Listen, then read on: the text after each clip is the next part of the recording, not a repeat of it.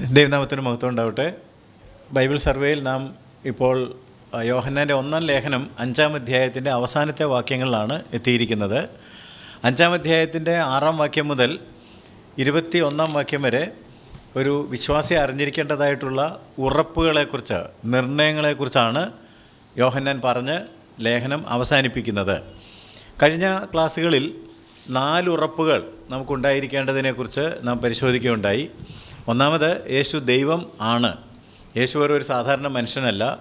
ദുരുപദേശം അവിടെ പ്രചരിച്ചതും ജ്ഞാനവാദമൊക്കെ ഓർക്കുന്നുണ്ടെങ്കിൽ അവർ പറഞ്ഞു വെച്ചത് യേശു ഒരു സാധാരണ മനുഷ്യനാണ്, സ്നാനത്തിലൊരു ദിവ്യത്വം വന്നിട്ട് അത് ക്രൂശിൽ മരിച്ചപ്പോൾ പോയി എന്നാണ്. എന്നാൽ യോഹന്നാൻ കൺക്ലൂഡ് ചെയ്യുമ്പോൾ പറയുന്നത് നോ, ജീസസ് ഈസ് ഗാഡ്. യേശു ദൈവം തന്നെയാണ്, മനുഷ്യനായി അവതരിച്ച ദൈവമാണ് യേശു എന്ന് 6-ാം വാക്യം മുതൽ 10-ാം വാക്യം വരെ യോഹന്നാൻ ഒന്നാമത് സ്ഥാപിച്ചു. അത് നാം എല്ലാവരും അറിഞ്ഞിരിക്കണം. രണ്ടാമത്തെ ഉറപ്പെന്ന് പറയുന്നത് വിശ്വസിക്കുന്നവർക്ക് നിത്യജീവൻ ഉണ്ട്, പുത്രനുള്ളവന് ജീവൻ ഉണ്ട്. അതൊരു ഉറപ്പായിട്ട് വിശ്വാസികൾ അറിഞ്ഞിരിക്കേണ്ട കാര്യമാണ്. യേശു ദൈവമാണെങ്കിൽ ആ ദൈവത്തിൽ വിശ്വസിക്കുമ്പോൾ അവനിൽ ജീവൻ ഉള്ളതുകൊണ്ട് നമുക്ക് ജീവൻ ഉണ്ടാകും. മൂന്നാമതായിട്ട്, അവൻ നമ്മുടെ അപേക്ഷ കേൾക്കുന്നു എന്നുള്ളത് നമുക്ക് അവനോടുള്ള ധൈര്യമാണ്, ഉറപ്പാണ്. അപ്പോൾ ഒന്നാമത് യേശു ദൈവം, രണ്ടാമത് യേശുവിൽ വിശ്വസിക്കുന്നവർക്ക് നിത്യജീവൻ ഉണ്ട്, മൂന്നാമത് ദൈവം നമ്മുടെ പ്രാർത്ഥന കേൾക്കുന്നു എന്നുള്ള ഉറപ്പ്. നാലാമതായിട്ട് നാം പഠിച്ചത് ദൈവത്തിൽ വിശ്വസിക്കുന്ന അല്ലെങ്കിൽ ദൈവത്തിൻ്റെ മക്കളായി ജനിച്ച ആളുകൾ, ദൈവത്തിൽ നിന്ന് ജനിച്ചവർ ആരും പാപം ചെയ്യുന്നില്ല. ദൈവമക്കൾ പാപം പ്രാക്ടീസ് ചെയ്യുന്നില്ല. അബദ്ധവശാൽ എന്തെങ്കിലും സംഭവിച്ചു എന്ന് വരാം. So Jesus is God, believers have eternal life, God answers prayer and Christians do not practice sin. ഈ 4 കാര്യങ്ങളാണ് കഴിഞ്ഞ ക്ലാസ്സുകളിൽ നാം പഠിക്കുകയും യോഹന്നാൻ പറഞ്ഞ് അവസാനിപ്പിക്കുമ്പോൾ നമുക്ക് വേണ്ട നിർണയങ്ങളെക്കുറിച്ച് പറയുകയും ചെയ്യുന്നത്. എന്നാൽ അവസാനമായിട്ട് 5-ാമതായിട്ട് അല്ലെങ്കിൽ അവസാനമായിട്ട് യോഹന്നാൻ സ്ഥാപിക്കുന്നത് Christian life is the real life. ക്രിസ്തീയ ജീവിതമാണ് യഥാർത്ഥ ജീവിതം. കാരണം യേശുക്രിസ്തു സത്യദൈവവും നിത്യജീവനും ആണ്. അതുകൊണ്ട് വിഗ്രഹങ്ങളോടകന്ന് സൂക്ഷിച്ചു കൊള്ളണം. വിഗ്രഹം എന്ന് പറയുമ്പോൾ കൈകൊണ്ട് തീർത്തത് മാത്രമാകണമെന്നില്ല. ജ്ഞാനവാദത്തെ പോലുള്ള വാദങ്ങൾ കൊണ്ടുവരുന്ന വിഗ്രഹങ്ങളും ഉണ്ട്. അപ്പം ഒരു ഷെയ്പ്പ് ചെയ്ത വിഗ്രഹവും അല്ലാത്ത വിഗ്രഹവുമുണ്ട്. അതിനോടെല്ലാം അകന്ന് സൂക്ഷിക്കണം. കാരണം യേശുക്രിസ്തുവാണ് സത്യദൈവവും നിത്യജീവനും. ആ സത്യദൈവത്തെ, നിത്യജീവനെ ലഭിച്ച ആളുകൾക്ക് യഥാർത്ഥ ജീവൻ അനുഭവിക്കുവാനായിട്ട് കഴിയും എന്ന കാര്യം പറഞ്ഞാണ് ലേഖനം അവസാനിക്കുന്നത്. ആ കാര്യം ഇന്ന് ഈ ക്ലാസ്സിൽ ചിന്തിക്കുമ്പോൾ അതിനാധാരമായ 5-ാം അധ്യായത്തിൻ്റെ 20-21 വാക്യങ്ങൾ നമുക്കൊന്ന് വായിച്ച് കേൾക്കാം. ദൈവപുത്രൻ വന്നു എന്നും സത്യദൈവത്തെ അറിവാൻ നമുക്ക് വിവേകം തന്നു എന്നും നാം അറിയുന്നു. നാം സത്യദൈവത്തിൽ അവൻ്റെ പുത്രനായ യേശുക്രിസ്തുവിൽ തന്നെയാകുന്നു. അവൻ സത്യദൈവവും നിത്യജീവനുമാകുന്നു. കുഞ്ഞുങ്ങളെ, വിഗ്രഹങ്ങളോട് അകന്ന് സൂക്ഷിച്ചു കൊള്ളുവിൻ.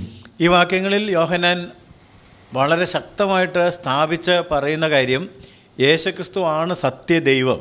അവൻ സത്യദൈവവും നിത്യജീവനും. അപ്പോൾ ഈ സത്യദൈവമായ യേശുക്രിസ്തുവിനെ നാം അറിഞ്ഞിട്ടുണ്ടെങ്കിൽ, നാം അവനിലാണെങ്കിൽ നമുക്ക് നിത്യജീവൻ ഉണ്ട്. ആ നിത്യജീവനാണ് യഥാർത്ഥ ജീവൻ. ഇപ്പോൾ നമുക്കുള്ള ജീവൻ എന്ന് പറയുന്നത് മറഞ്ഞു പോകുന്ന ആവിയാണ്. എന്നാൽ ഇതിന് മുമ്പൊരു ക്ലാസ്സിൽ നാം പറഞ്ഞതുപോലെ സാക്ഷാലുള്ള ജീവൻ, യഥാർത്ഥത്തിലുള്ള ജീവൻ നിത്യജീവനാണ്. 20-ാം വാക്യം നോക്കുക.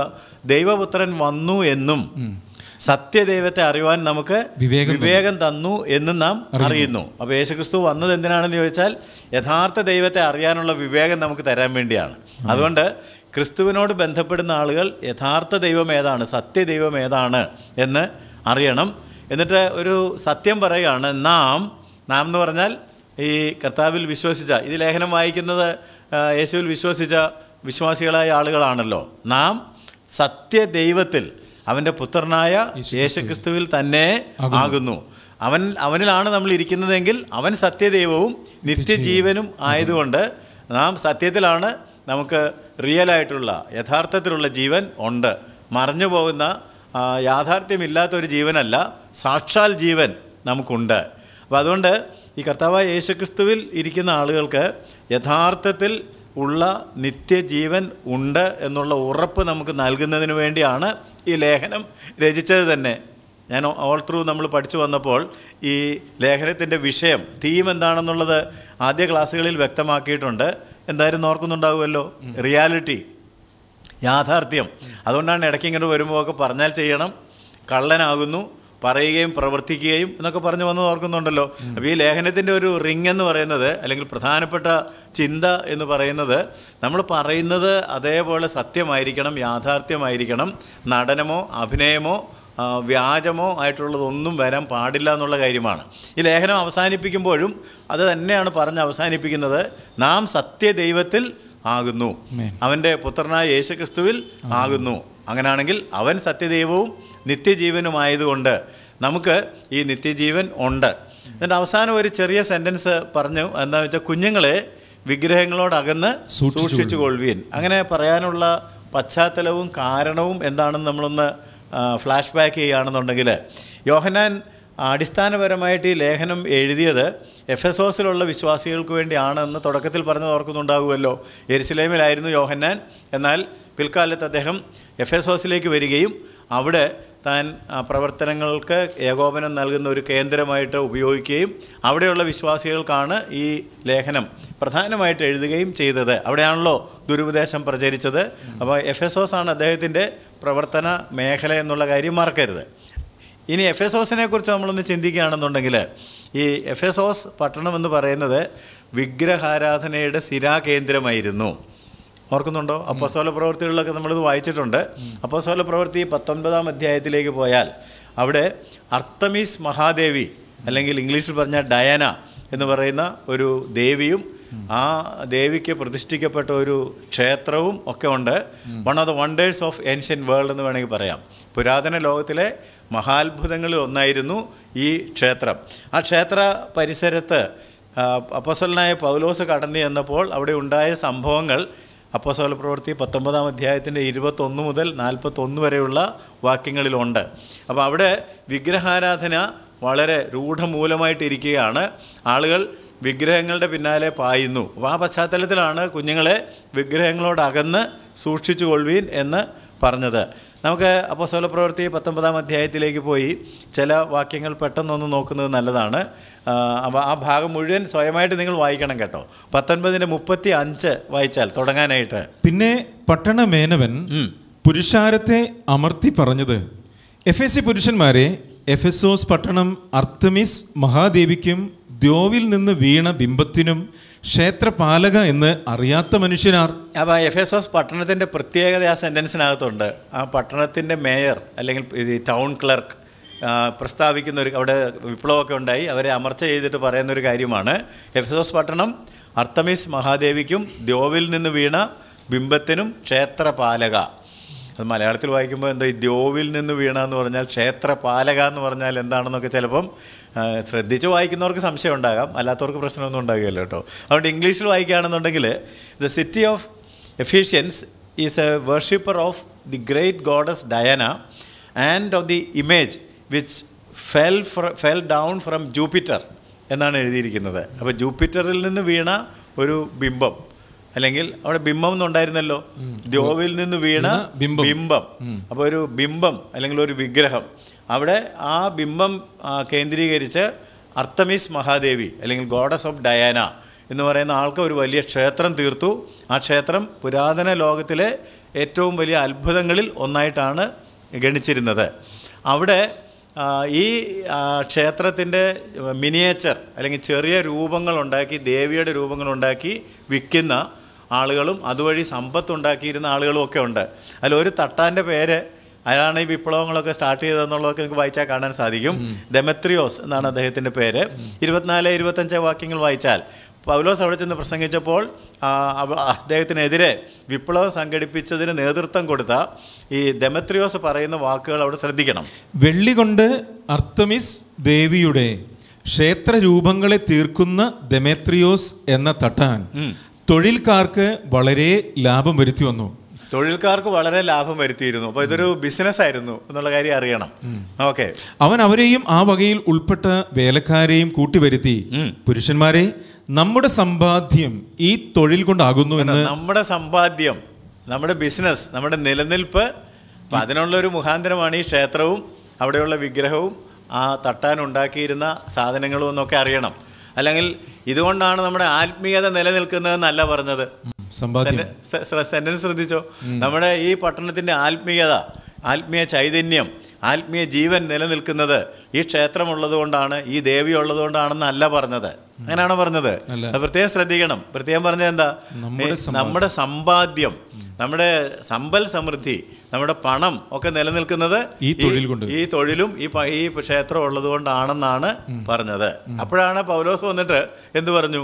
കയ്യാൽ തീർത്തത് ദേവന്മാരല്ല. ആ 24 മുതലുള്ള വാക്യങ്ങൾ ഒന്നുകൂടെ വായിച്ചാട്ടെ. വെള്ളി കൊണ്ട് അർത്തമിസ് ദേവിയുടെ ക്ഷേത്ര രൂപങ്ങളെ തീർക്കുന്ന ദെമേത്രിയോസ് എന്ന തട്ടാൻ തൊഴിൽക്കാർക്ക് വളരെ ലാഭം വരുത്തി വന്നു. അവൻ അവരെയും ആ വകയിൽ ഉൾപ്പെട്ട വേലക്കാരെയും കൂട്ടിവരുത്തി, പുരുഷന്മാരെ, നമ്മുടെ സമ്പാദ്യം ഈ തൊഴിൽ കൊണ്ടാകുന്നു എന്ന് നിങ്ങൾക്ക് ബോധ്യമല്ലോ. എന്നാൽ ഈ പൗലോസ് എന്നവൻ കയ്യാൽ തീർത്തത് ദേവന്മാരല്ല എന്ന് പറഞ്ഞുകൊണ്ട്. അതെന്തുകൊണ്ടാണ് അങ്ങനെ പറഞ്ഞത്? നമുക്കിപ്പോൾ അത്രയും മതി. പൗലോസ് അവിടെ വന്ന് പ്രസംഗിച്ച പ്രധാനപ്പെട്ട വിഷയങ്ങളിലൊന്ന് കയ്യാൽ തീർത്തത് ദേവന്മാർ അല്ല. അപ്പം നമ്മളുടെ ആരാധനാമൂർത്തികൾ എന്ന് പറയുന്നത് കയ്യാൽ തീർത്ത, അല്ലെങ്കിൽ നമ്മുടെ കൈകൊണ്ട് തന്നെ ഉണ്ടാക്കിയ വിഗ്രഹങ്ങളാണ്. അത് നിറഞ്ഞിരുന്ന ഒരു പട്ടണത്തിലാണ് ആര് താമസിച്ചിരുന്നത്? യോഹന്നാൻ. നമ്മുടെ വിഷയത്തിൽ നിന്ന് വ്യതിചലിക്കരുത്. അപ്പോൾ ആ പട്ടണത്തിൽ പൗലോസ് പോയപ്പോഴും പറഞ്ഞ കാര്യം എന്താണ്? കയ്യാൽ തീർത്തത് ദേവന്മാരല്ല. ഈ ദേവന്മാരോടും ദേവിമാരോടും അല്ല നിങ്ങൾ പ്രാർത്ഥിക്കേണ്ടത്. ഈ വ്യർത്ഥ കാര്യങ്ങളെ വിട്ട് നിങ്ങൾ ജീവനുള്ള ദൈവത്തിങ്കിലേക്ക് തിരിയണം. തെസ്സലോനിക്കയിലും ഈ കാര്യം പറഞ്ഞു. അപ്പോഴാണ് അവർ വിഗ്രഹങ്ങളെ വിട്ട് ജീവനുള്ള ദൈവത്തിങ്കിലേക്ക് തിരിഞ്ഞു വന്നു. അപ്പോൾ സുവിശേഷത്തിൻ്റെ ഒരു പ്രധാനപ്പെട്ട ഭാഗമാണ് ഈ കൈകൊണ്ട് തീർത്ത വിഗ്രഹങ്ങൾ. കൈകൊണ്ട് തീർത്ത വിഗ്രഹം എന്ന് പറയുമ്പോൾ നമ്മൾ കല്ലിലോ മരത്തിലോ ഉണ്ടാക്കിയതായിരിക്കണമെന്നില്ല. നമ്മുടെ ബുദ്ധി കൊണ്ട് മെനഞ്ഞെടുത്ത ഒരു മതസംഹിതയാകാം, ഒരാശയമാകാം, ഒരാളാകാം. അപ്പോൾ അങ്ങനെയുള്ളതിനെയൊക്കെ വിട്ട് ജീവനുള്ള, ഇതൊക്കെ വ്യർത്ഥ കാര്യങ്ങളാണ്. ഈ വ്യർത്ഥ കാര്യങ്ങളെ, മത ആചാരങ്ങളെ വിട്ട് എങ്ങോട്ട് തിരിയണം? ജീവനുള്ള ദൈവത്തിങ്കിലേക്ക് തിരിയണം. So the point is John the apostle was surrounded by idolatry. യോഹന്നാൻ പ്രവർത്തിച്ച സ്ഥലം, അവിടെയുള്ള ദൈവസഭകളുടെ ചുറ്റും എന്തുണ്ടായിരുന്നു? വിഗ്രഹാരാധന ഉണ്ടായിരുന്നു. ബിംബം ഉണ്ടാക്കുകയും വിൽക്കുകയും ആരാധിക്കുകയും ചെയ്യുന്ന രീതി ഉണ്ടായിരുന്നു. അപ്പോൾ ആ രീതിയോട് പൊരുത്തപ്പെടാനായിട്ട് ക്രിസ്ത്യാനികളുടെ ഉള്ളിലും വളരെ വലിയ സമ്മർദ്ദം അന്നു മുതലേ ഉണ്ട്. ഇപ്പം പിന്നെ നമുക്കറിയാമല്ലോ, ക്രിസ്തീയ മതത്തിലും ക്രൈസ്തവ മതത്തിലും എന്തുണ്ട്? വിഗ്രഹത്തിൻ്റെ അതിപ്രസരമുണ്ട്. നിങ്ങൾ മിക്കവാറും നല്ല പള്ളികളിലൊക്കെ പോയി നോക്കിയാൽ വിഗ്രഹങ്ങൾ. അപ്പോൾ ആ സമ്മർദ്ദം അന്നു മുതലേ തുടങ്ങിയിട്ടുള്ളത് കൊണ്ടാണ് ഒരു ചെറിയ സെൻറ്റൻസ് പറഞ്ഞ് ഈ ലേഖനം അവസാനിപ്പിക്കുന്നത്. അപ്പോൾ അത് പരിഗണിക്കാതെ പോകുന്നത് ശരിയല്ലല്ലോ. കുഞ്ഞുങ്ങളെ, വിഗ്രഹങ്ങളോട് അകന്ന് സൂക്ഷിച്ചു കൊള്ളുവീൻ. അത് കൈകൊണ്ട് തീർത്തതാണ്. പൗലോസം പറഞ്ഞത് എന്താ? കയ്യാൽ തീർത്തത് ദേവന്മാരല്ല. അപ്പോൾ അങ്ങനെയുള്ളതിനോടൊക്കെ അകന്ന് സൂക്ഷിക്കണം. നിങ്ങൾ ജീവനുള്ള സത്യദൈവം, നിത്യജീവൻ, അത് യേശുക്രിസ്തുവാണ്. അവനോട് നിങ്ങൾ കൂറു പുലർത്തണം. അപ്പോൾ അതുകൊണ്ട് ഈ വിഗ്രഹങ്ങൾ ഉണ്ടാക്കുകയും ആരാധിക്കുകയും ഒക്കെ ചെയ്യുന്നതിന് എന്താ കുഴപ്പം? വേദപുസ്തകത്തിൻ്റെ അതേക്കുറിച്ചുള്ള കാഴ്ചപ്പാട് എന്താണ് എന്ന് നാം ഈ ക്ലാസ്സിൽ ചിന്തിക്കുകയാണ്. അത് അനേകർക്ക് പ്രയോജനകരമാകും എന്ന് ഞാൻ കരുതുകയാണ്. നമുക്ക് 1 കൊരിന്ത്യ ലേഖനം 8-ാം അധ്യായത്തിൻ്റെ 4-ാം വാക്യം വായിക്കുമ്പോൾ, ലോകത്തിൽ വിഗ്രഹം ഏതുമില്ല എന്നും ഏകദൈവമല്ലാതെ ദൈവമില്ല എന്നും നാം അറിയുന്നു എന്ന് പൗലോസ് പഠിപ്പിക്കുന്നുണ്ട്. 1 കൊരിന്ത്യ ലേഖനം 8-ാം അധ്യായത്തിൻ്റെ 4-ാം വാക്യം. ലോകത്തിൽ വിഗ്രഹം ഏതുമില്ല എന്നും ഏകദൈവമല്ലാതെ ദൈവമില്ല എന്നും നാം അറിയുന്നു. അത് ഇംഗ്ലീഷിൽ വായിക്കുകയാണെങ്കിൽ, we know that there is no such thing as an Idol in the world. മനസ്സിലായോ? ഈ ലോകത്തിൽ വിഗ്രഹം എന്ന് പറയുന്ന ഒരു സാധനമേ ഇല്ല എന്ന്. And that there is no God but one God. ഒരു ദൈവം അല്ലാതെ വേറെ ദൈവം ഇല്ല. അപ്പം ഈ things which are called idols എന്താണ്? We know that there is no such thing as an Idol in the world. ഈ ലോകത്തിൽ വിഗ്രഹ തുല്യമായിട്ട് കാണാൻ പറ്റിയ ഒരു സാധനവും ഇല്ല എന്നാണ് അതിൻ്റെ അർത്ഥം. ലോകത്തിൽ വിഗ്രഹം ഏതുമില്ല എന്ന് പറഞ്ഞാൽ ലോകത്തിലുള്ള ഒന്നിനെയും വിഗ്രഹവൽക്കരിക്കുവാൻ കഴിയത്തില്ല. ഏകദൈവം മാത്രമേ ഉള്ളൂ. ആ ദൈവം അരൂപിയാണ്. അവന് ഒരു വിഗ്രഹം ഉണ്ടാക്കുവാനായിട്ട് സാധിക്കുകയില്ല എന്നാണ് ഈ പറഞ്ഞത്. അതുകൊണ്ടാണല്ലോ യേശുക്രിസ്തു വന്നപ്പോൾ പറഞ്ഞ അവൻ ദൈവത്തിൻ്റെ പ്രതിമ അല്ലേ? ആരാണ് കർത്താവ് യേശുക്രിസ്തു? അവൻ തത്വത്തിൻ്റെ മുദ്രയും ദൈവത്തിൻ്റെ പ്രതിമയുമാണ്. വേറൊരു പ്രതിമയില്ല. വേറൊരു പ്രതിമ ഉണ്ടാക്കുവാൻ കഴിയുകയുമില്ല. അപ്പം അങ്ങനെയാണെങ്കിൽ അതല്ലാതെ ഉണ്ടാക്കുന്ന എല്ലാ പ്രതിമകളും എല്ലാ ബിംബങ്ങളും അസ്ഥാനത്താണ്. അതേതുമില്ല എന്ന് പറഞ്ഞാൽ അതിനൊരു നിലനിൽപ്പില്ല. അത് ലോകത്തിൽ ഒന്നുമല്ല. എന്ന് പൗലോസ് പറയുന്നുണ്ട്. Simply it means an Idol has no real existence. ഒരു വിഗ്രഹത്തിന് വാസ്തവത്തിൽ യഥാർത്ഥത്തിൽ നിലനിൽപ്പില്ല. കാരണം അത് കൈകൊണ്ടുണ്ടാക്കിയ ഒരു സാധനം മാത്രമാണ്. അതിനകത്ത് വേറെ ഒരു കാര്യവും നമുക്ക് കാണാനായിട്ട് ഒക്കുകയില്ല. അത് ദൈവമാണെന്ന് പറയുന്നത് മൗഢ്യമാണ്. The tragedy of ഐഡലേറ്ററി is that, എന്താണ് ഈ വിഗ്രഹാരാധനയുടെ ദുരവസ്ഥ അല്ലെങ്കിൽ അതിൻ്റെ ദയനീയത എന്ന് പറഞ്ഞാൽ അതൊരു നിർജീവ സാധനമാണെന്നുള്ളതാണ്. നിർജീവ. നമ്മുടെ ദൈവം എന്താണ് പ്രത്യേക? യേശുക്രിസ്തു സത്യദൈവവും നിത്യജീവനും. നമ്മുടെ ദൈവത്തിൻ്റെ ഒരു യോഹന്നാൻ പഠിപ്പിച്ചു വന്നൊക്കെ ഓർക്കുകയാണെങ്കിൽ ഗോഡ് ഈസ് ലൈഫ്. ദൈവം ജീവനാണ്, ദൈവം വെളിച്ചമാണ്. പക്ഷെ ഒരു വിഗ്രഹത്തെ സംബന്ധിക്കുന്നിടത്തോളം നമുക്ക് അങ്ങനെ പറയാനായിട്ട് ഒക്കുകയില്ല. അതൊരു നിർജീവ സാധനമാണ്. നിർജീവ വിഗ്രഹത്തിന് നന്മയൊന്നും ചെയ്യുവാൻ കഴിയുകയില്ല. അതുകൊണ്ടാണ് വിഗ്രഹം ഏതുമില്ല എന്ന് അപ്പോസ്തലൻ പറയാനിടയായത്. അപ്പോസ്തലനായ പൗലോസിനെ കുറിച്ചും അതുപോലെ തന്നെ നാം ഏകദൈവ വിശ്വാസത്തിലേക്ക് മനുഷ്യവർഗത്തെ നയിച്ച യഹൂദന്മാരെക്കുറിച്ചും, യഹൂദന്മാരുടെ ഏറ്റവും വലിയ സംഭാവന ലോകത്തിന് എന്താണെന്ന് ചോദിച്ചാൽ ഏകദൈവ വിശ്വാസം. രൂപമില്ലാത്ത അനാദിയും ശാശ്വതമായി നിലനിൽക്കുന്ന ഏകദൈവം, ഇറ്റേണൽ ഗോഡ് ഹൂ ഈസ് ഷെയ്പ്പ്ലെസ്, ആത്മാവായ രൂപമില്ലാത്ത ഏകദൈവ വിശ്വാസം ഈ ലോകത്തിന് പരിചയപ്പെടുത്തിയത് യഹൂദന്മാരാണ്. അതാണ് നിങ്ങൾ ഹിസ്റ്ററിയിൽ പഠിക്കുകയാണെങ്കിലും the greatest contribution of the Hebrew civilisation, യഹൂദന്മാരുടെ ഏറ്റവും വലിയ സംഭാവന ലോകത്തിന് എന്താണെന്ന് ചോദിച്ചാൽ ഏകദൈവ വിശ്വാസമാണ്. അപ്പോൾ ഏകദൈവ വിശ്വാസം പ്രചരിപ്പിച്ച യഹൂദന്മാർ വിഗ്രഹങ്ങളെക്കുറിച്ച് എന്ത് നിലപാടാണ് എടുത്തിരുന്നത്, അവരതിനെക്കുറിച്ച് എന്താണ് ചിന്തിച്ചിരുന്നതെന്ന് പഴയ നിയമം വായിച്ചാൽ നമുക്ക് കാണാൻ സാധിക്കും. പുതിയ നിയമത്തിൽ നിന്നാണല്ലോ ഇപ്പോൾ നമ്മൾ വായിച്ചത് വിഗ്രഹം ഏതുമില്ല എന്ന് പുതിയ നിയമത്തിൽ നിന്നാണ് വായിച്ചത്. അതുകൊണ്ടാണ് വിഗ്രഹങ്ങളോട് അകന്ന് സൂക്ഷിച്ചു കൊള്ളുവി എന്ന് പറഞ്ഞത്. But what about the old testament? അല്ലെങ്കിൽ ഈ ആശയം പിടിച്ചെടുത്ത യഹൂദന്മാരുടെ വിശ്വാസം പഴയ നിയമത്തിലാണ് അധിഷ്ഠിതമായിരിക്കുന്നത്. അവിടെ എന്താണ് പറഞ്ഞിരിക്കുന്നതെന്ന് ചോദിച്ചാൽ 4 പ്രധാനപ്പെട്ട പദങ്ങളാണ് വിഗ്രഹങ്ങളെക്കുറിച്ച് പറയുമ്പോഴൊക്കെ പഴയ നിയമത്തിൽ നാം കാണുന്നത്. ഒന്ന്, ഏതുമില്ല, nothing. So an Idol is nothing, ഒന്നുമല്ല, ഏതുമില്ല.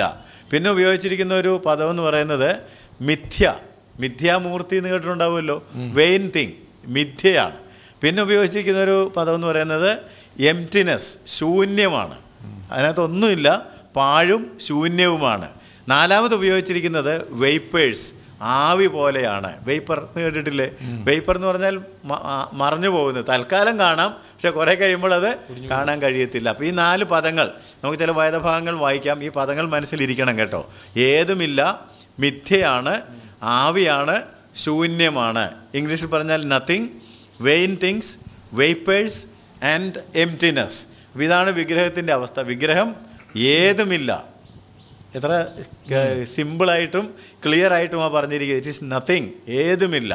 അത് വെയിനാണ്, അല്ലെങ്കിൽ മിഥ്യയാണ്. അതുപോലെ തന്നെ ആവി പോലെ അപ്രത്യക്ഷമാകുന്നതാണ്. ഇപ്പം എന്തോ ആണെന്നൊക്കെ തോന്നിച്ചിരുന്നാലും ആത്യന്തികമായിട്ട് നിലനിൽപ്പില്ല. കാരണം അത് ശൂന്യമാണ്, എംപ്റ്റിയാണ്. അപ്പോൾ ഈ കാര്യങ്ങൾ മനസ്സിൽ വെച്ചുകൊണ്ട് നമുക്ക് ചില വാക്യങ്ങൾ വായിക്കുകയാണെങ്കിൽ, ഏതുമില്ല എന്നുള്ളത് ഇപ്പോൾ ഓൾറെഡി വായിച്ചു കഴിഞ്ഞല്ലോ. 1 കൊരിന്ത്യർ 8:4 നമ്മൾ എന്ത് കണ്ടു? വിഗ്രഹം ഏതുമില്ല, നത്തിങ്, ഏതുമില്ല. സങ്കീർത്തനം 96:5 നാം വായിക്കുന്നത് ദേവന്മാർ മിഥ്യാമൂർത്തികൾ അത്രയെന്നാണ്. മിഥ്യ, വെയിൻ തിങ്സ്, ഒരു പ്രയോജനമുള്ള ആളുകളല്ല. സങ്കീർത്തനം 96:5. ജാതികളുടെ ദേവന്മാരൊക്കെയും മിഥ്യാമൂർത്തികളത്രേ. കണ്ടോ, ഇതാണ് പഴയ നിയമം പറയുന്നത്. ജാതികളുടെ ദേവന്മാരൊക്കെയും മിഥ്യാമൂർത്തികൾ അത്രേ. പ്രവചന പുസ്തകങ്ങളിലേക്ക് വന്നാൽ യെശയ്യാ പ്രവാചകൻ്റെ പുസ്തകം 19-ാം അധ്യായത്തിൻ്റെ 3-ാം വാക്യത്തിലും ദേവന്മാർ മിഥ്യാമൂർത്തികളാണ് എന്ന് നാം വായിക്കുന്നുണ്ട്. യെശയ്യാവ് 19-ാം അധ്യായത്തിൻ്റെ 3-ാം വാക്യം, മിസ്രൈമിന്റെ ചൈതന്യം അതിൻ്റെ ഉള്ളിൽ ഒഴിഞ്ഞു പോകും, ഞാൻ അതിൻ്റെ ആലോചനയെ നശിപ്പിക്കും, അപ്പോൾ അവർ മിഥ്യാമൂർത്തികളോടും കണ്ടോ, മിഥ്യാമൂർത്തികളോടും മന്ത്രവാദികളോടും വെളിച്ചപ്പാടന്മാരോടും. ഈ മിഥ്യാമൂർത്തികളെ നിലനിർത്തുന്ന ആളുകളുടെ പേര് അവിടെ പറഞ്ഞത് ആരൊക്കെയാണ്? മന്ത്രവാദികള്, വെളിച്ചപ്പാടന്മാര്, ലക്ഷണം പറയുന്നവര്, ഇങ്ങനെയുള്ള ആളുകളൊക്കെയാണ്. അപ്പൊ ഇത് ഏതുമില്ലെന്ന് പറഞ്ഞാൽ അതിനെന്തോ ഉണ്ടെന്നുള്ളത് വരുത്തുന്ന ആരാന്നിപ്പോ മനസ്സിലായോ?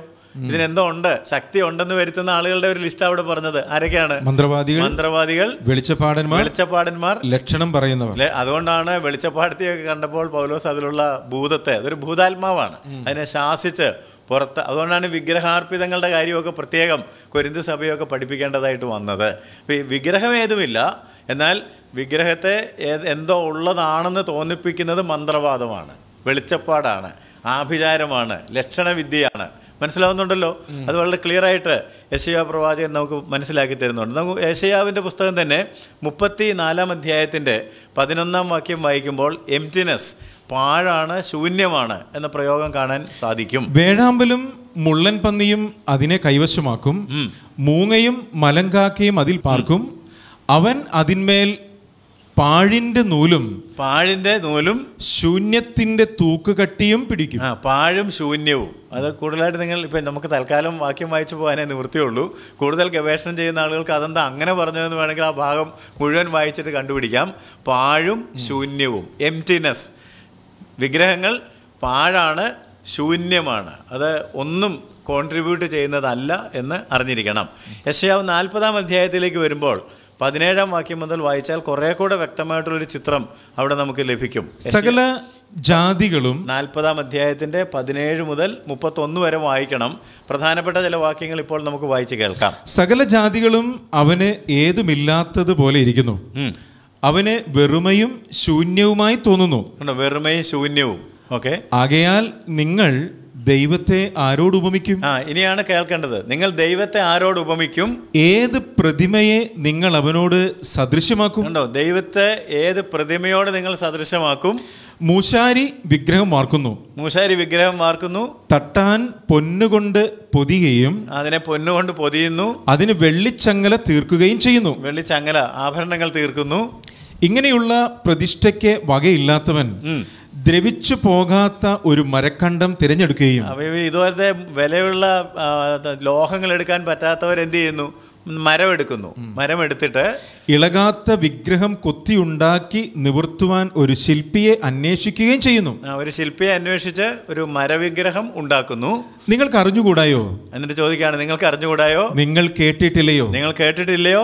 ആദ്യം മുതൽ നിങ്ങളോട് അറിയിച്ചിട്ടില്ലയോ? ഭൂമിയുടെ അടിസ്ഥാനങ്ങളാൽ നിങ്ങൾ ഗ്രഹിച്ചിട്ടില്ലയോ? ഭൂമിയുടെ അടിസ്ഥാനം നോക്കി നിങ്ങൾ ഗ്രഹിച്ചിട്ടില്ലേ? അവൻ ഭൂമണ്ഡലത്തിൻ മീതെ അധിവസിക്കുന്നു. ദൈവം ഭൂമണ്ഡലത്തിന്റെ മീതെ അധിവസിക്കുന്നു. അതിലെ നിവാസികൾ വെട്ടുക്കിളികളെ പോലെ ഇരിക്കുന്നു. ദൈവത്തിന് അവര് വെറും വെട്ടുക്കിളികൾ പോലെ നിവാസികൾ ഇരിക്കുന്നു. അവൻ ആകാശത്തെ ഒരു തിരശീല പോലെ നിവർക്കുകയും പാർപ്പാനുള്ള ഒരു കൂടാരത്തെ പോലെ വിരിക്കുകയും പ്രഭുക്കന്മാരെ ഇല്ലാതെയാക്കുകയും ഭൂമിയിലെ ന്യായാധിപന്മാരെ ശൂന്യമാക്കുകയും ചെയ്യുന്നു. അവരെ നട്ട ഉടനെ, അവരെ വിതച്ച ഉടനെ, അവർ നിലത്ത് വേരൂന്നി തുടങ്ങിയ ഉടനെ അവൻ അവരുടെ മേൽ ഊതി അവർ വാടിപ്പോകുകയും ചുഴലിക്കാറ്റുകൊണ്ട് താളടി പോലെ പാറിപ്പോകുകയും ചെയ്യുന്നു. അടുത്ത വാക്യം കേൾക്കുക. ആകയാൽ നിങ്ങൾ എന്നെ ആരോട് സദൃശ്യമാക്കും? ദൈവം വീണ്ടും പ്രവാചകൻ വഴി ചോദിക്കുകയാണ്, നിങ്ങൾ എന്നെ ആരോട് സദൃശ്യമാക്കും? ഞാൻ ആരോട് തുല്യനാകും എന്ന് പരിശുദ്ധനായവൻ അരുളി ചെയ്യുന്നു. ദൈവത്തിന് നമ്മൾ അറിയാമല്ലോ, തുല്യം ചൊല്ലാൻ ആരുമില്ല, ഒന്നുമില്ല. അതുകൊണ്ട് ദൈവം ചോദിക്കുകയാണ്, നിങ്ങൾ എന്നെ ആരോട് തുല്യമാക്കും എന്ന് പരിശുദ്ധനായവൻ ചോദിക്കുന്നു. വീണ്ടും ചോദിക്കുകയാണ്, നിങ്ങൾ കണ്ണ് മേലോട്ട് ഉയർത്തി നോക്കുവിൻ, ഇവയെ സൃഷ്ടിച്ചതാർ? ഈ ആകാശത്തിൽ കാണുന്ന ഈ പ്രപഞ്ചത്തെ മുഴുവൻ സൃഷ്ടിച്ചത് ആരാണെന്ന്. അവൻ അവയുടെ സൈന്യത്തെ സംഖ്യാക്രമത്തിൽ പുറപ്പെടുവിക്കുകയും അവയെല്ലാം പേർ ചൊല്ലി വിളിക്കുകയും ചെയ്യുന്നു. മനസ്സിലായോ? നക്ഷത്രങ്ങളെയൊക്കെ പേർ ചൊല്ലി വിളിക്കുന്നു. ദൈവം സൃഷ്ടിച്ച എല്ലാറ്റിനെയും ദൈവത്തിന് അറിയാം. അതേസമയം ഒരു വിഗ്രഹത്തിന് എന്ത് കഴിയും എന്നാണ് ഇവിടുത്തെ ചോദ്യം. വായിച്ചോ. അവന്റെ വീര്യ മഹാത്മ്യം നിമിത്തവും അവന്റെ ശക്തിയുടെ ആധിക്യ നിമിത്തവും അവയിൽ ഒന്നും കുറഞ്ഞു കാണുകയില്ല. എന്നാൽ എൻ്റെ വഴി യഹോവയ്ക്ക് മറഞ്ഞിരിക്കുന്നു, എൻ്റെ ന്യായം എൻ്റെ ദൈവം കാണാതെ കടന്നുപോയിരിക്കുന്നു എന്ന് യാക്കോബെ നീ പറയുകയും ഇസ്രായേലെ നീ സംസാരിക്കുകയും ചെയ്യുന്നതെന്ത്? ഇത് പേഴ്സണലൈസ് ചെയ്യുകയാണ്. ഇങ്ങനെ ഒരു ദൈവം ഉണ്ടായിട്ട് ആ ദൈവത്തെ നിങ്ങൾ ഒളിക്കാം, ദൈവത്തിനൊന്നും കാണാൻ പറ്റത്തില്ല എന്ന് ചിന്തിക്കുന്നെങ്കിൽ എത്ര ഭോഷത്വമാണെന്നാണ് ചോദിക്കുന്നത്. ഈ ഒരു വിഗ്രഹത്തിനാണോ യഥാർത്ഥ ദൈവത്തിനാണോ ശക്തിയുള്ളത്? വിഗ്രഹം നത്തിങ്, ഒന്നുമില്ല എന്ന് പ്രവാചകൻ വഴി ദൈവം സംസാരിക്കുകയാണ്. അടുത്ത വാക്യമാണ് കേൾക്കേണ്ടത്, 28 വാക്യം. നിനക്ക് അറിഞ്ഞുകൂടായോ? നീ കേട്ടിട്ടില്ലയോ? നീ കേട്ടിട്ടില്ലയോ? യഹോവ നിത്യദൈവം. അതെന്നെ ഇപ്പൊ യേശുവിനെ കുറിച്ച് പറഞ്ഞത്. അവൻ നിത്യദൈവം, അവൻ സത്യദൈവം, നിത്യജീവൻ. യഹോവ നിത്യദൈവം, ഭൂമിയുടെ അറുതികളെ സൃഷ്ടിച്ചവൻ തന്നെ. ഭൂമിയുടെ അറുതികളെ സൃഷ്ടിച്ചവൻ തന്നെ. അവൻ ക്ഷീണിക്കുന്നില്ല, തളർന്നു പോകുന്നതുമില്ല. ക്ഷീണിക്കുന്നില്ല, തളർന്നു പോകുന്നതുമില്ല. അവന്റെ ബുദ്ധി അപ്രമേയമത്രേ. അവന്റെ ബുദ്ധി ഇത് കഴിഞ്ഞിട്ടാണ് നമുക്ക് ഇഷ്ടമുള്ള ഒരു വാക്യം പറഞ്ഞിരിക്കുന്നത്, യഹോവയെ കാത്തിരിക്കുന്നവർ ശക്തിയെ. പക്ഷേ ഈ പശ്ചാത്തലം മറന്നു പോകരുത്. ഇപ്പം നമ്മൾ വേറെ എന്തിനേലുമൊക്കെ കാത്തിരുന്നാൽ ഒരു കാര്യമില്ല. ഈ ദൈവത്തിന് വേണ്ടി കാത്തിരിക്കുന്നുവെങ്കിൽ ആ വാക്യം അറിയാമല്ലോ.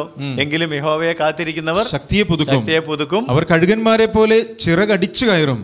അവർ തളർന്നു പോകാതെ ഓടുകയും ക്ഷീണിച്ചു പോകാതെ നടക്കുകയും ചെയ്യും. എന്തിനെങ്കിലും കാത്തിരിക്കുന്ന കാര്യമല്ല പറഞ്ഞത്. ഈ നിത്യദൈവത്തെ, ഈ സത്യദൈവത്തെ കാത്തിരിക്കുന്നതിനെ കുറിച്ചാണ് പറഞ്ഞത്. അപ്പം മിഥ്യാമൂർത്തികളാണ് വിഗ്രഹങ്ങൾ എന്നുള്ളത് പ്രവാചകന്മാർ വഴി ദൈവം വെളിപ്പെടുത്തിയിട്ടുള്ളതിൻ്റെ ഒരു ഉദാഹരണമാണ് നമ്മളിപ്പോൾ വായിച്ചത്.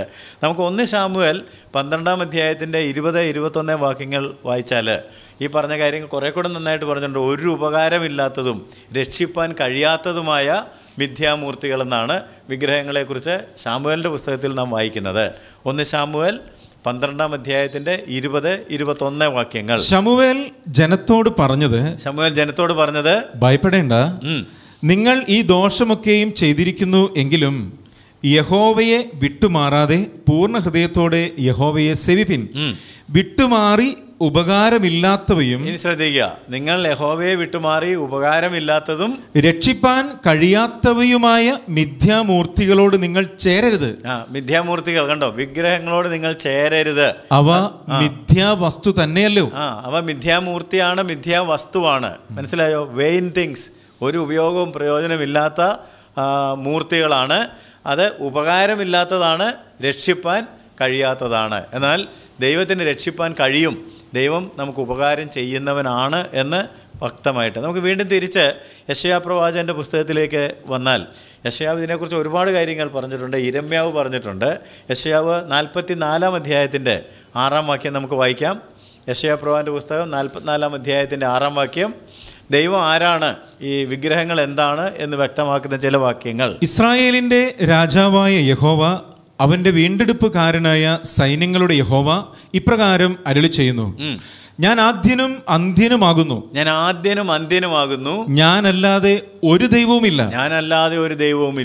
ഞാൻ 8-ാം വാക്യം നമുക്ക് സമയലാഭത്തിനായിട്ട് ചില വാക്യങ്ങൾ വിട്ടുകളയാം. നിങ്ങൾ ഭയപ്പെടേണ്ട, പേടിക്കുകയും വേണ്ട. പണ്ടു തന്നെ ഞാൻ നിന്നോട് പ്രസ്താവിച്ച് കേൾപ്പിച്ചിട്ടില്ലയോ?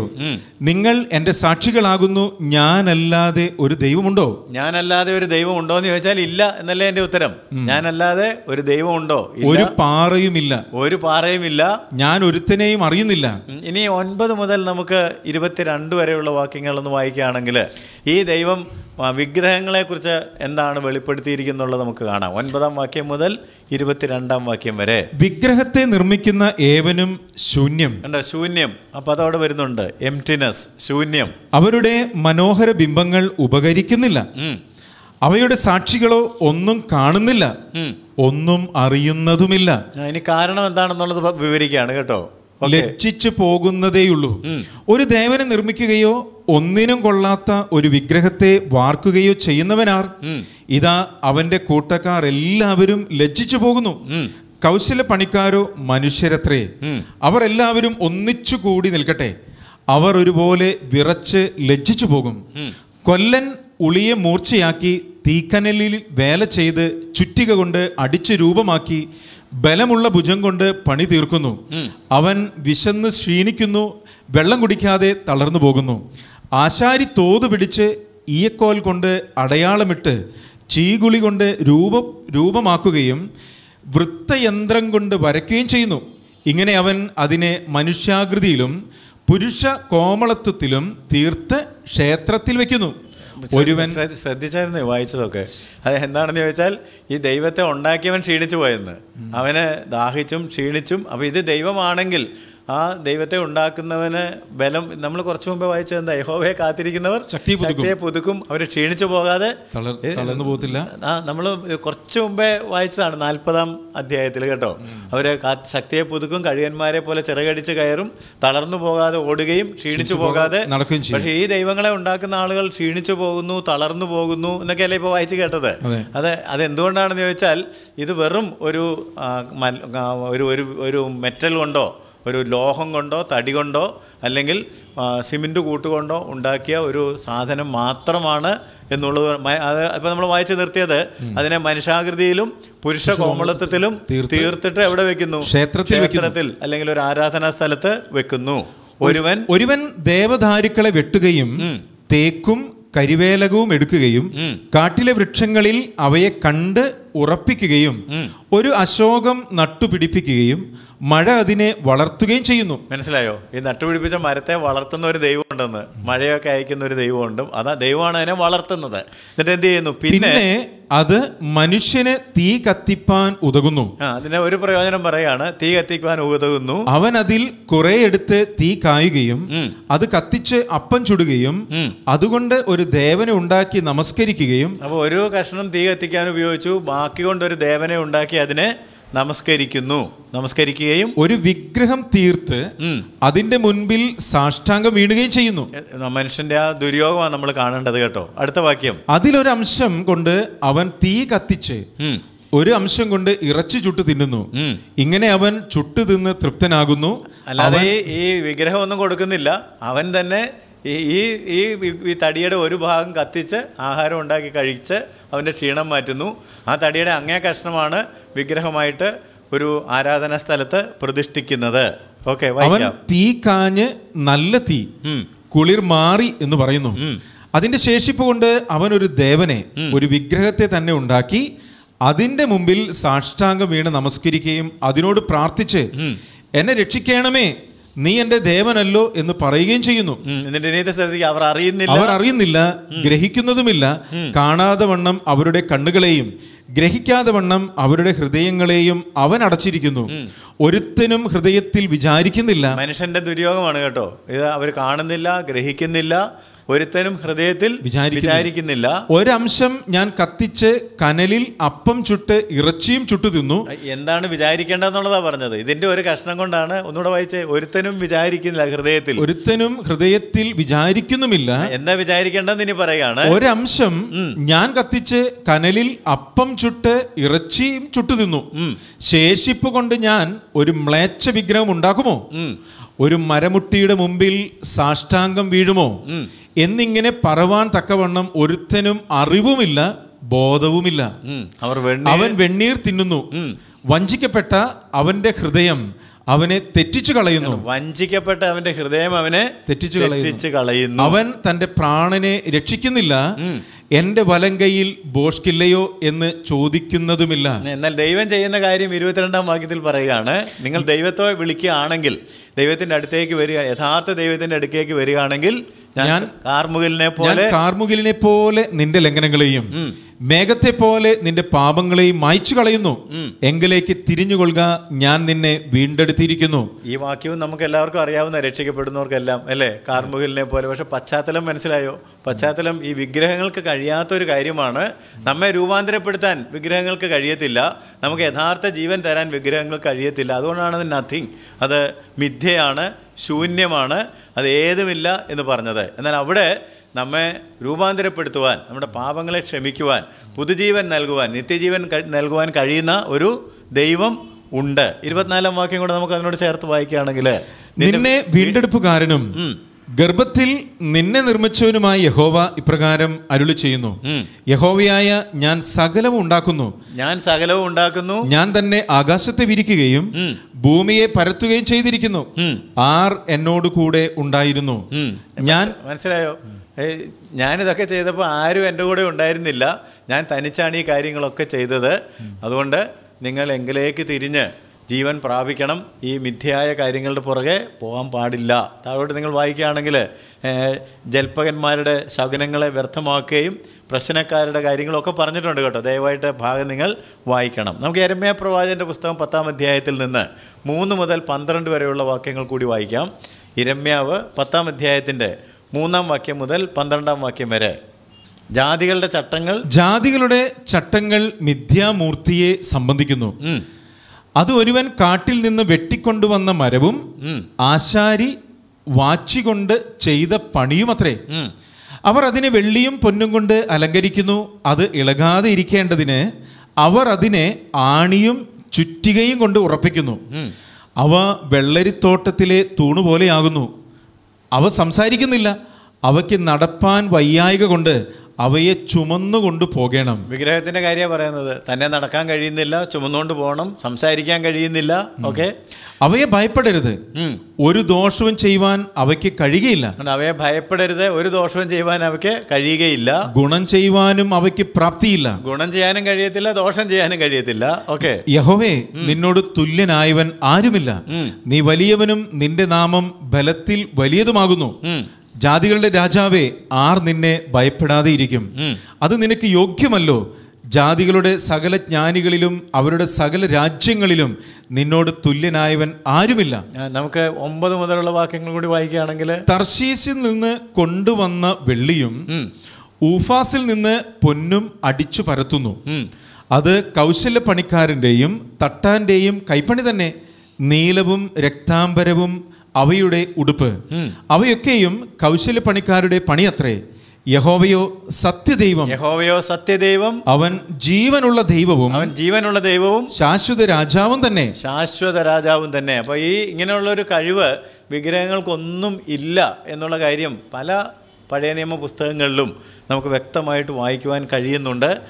യെശയ്യാവിൻ്റെ പുസ്തകം 45-ാം അധ്യായത്തിൻ്റെ 20-ാം വാക്യം കൂടെ നമുക്ക് ഇതിനോട് ചേർക്കാം. യെശയ്യാവ് 45-ാം അധ്യായത്തിൻ്റെ 20-ാം വാക്യം ഇതിനോട് ചേർക്കേണ്ട ഒരു വാക്യമാണ്. നിങ്ങൾ കൂടി വരുവിൻ, ജാതികളിൽ വെച്ച് തെറ്റി ഒഴിഞ്ഞവരെ ഒന്നിച്ച് അടുത്തു വരുവിൻ.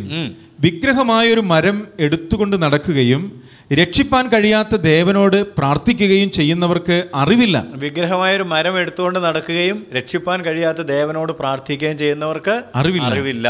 അജ്ഞത കൊണ്ടാണ് ആളുകൾ ഇങ്ങനെ ചെയ്യുന്നത്. ഹബക്കൂക്ക് പ്രവാചകൻ്റെ പുസ്തകം 2-ാം അധ്യായം.